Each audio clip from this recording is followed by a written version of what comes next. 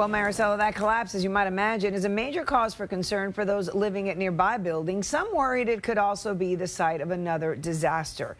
7's Kevin Ozebek has more on this for us now. Kevin. And Belkey's, the sister building to the Champlain South Tower is the Champlain North Tower. It's right there behind me. Residents are inside of it, but because we do not yet know how the South Tower collapsed, the mayor is worried about this building as well.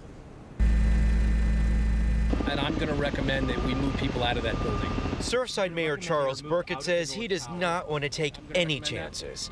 The Champlain condo's North Tower is a block away from its sister building.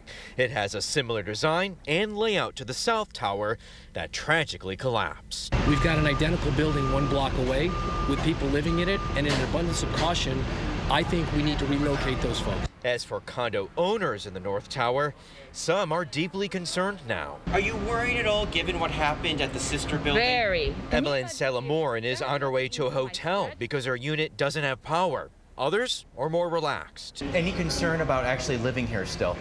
At this moment, no. But Juan Perdomo, who just moved in a week ago, says he still wants an engineer to inspect the building.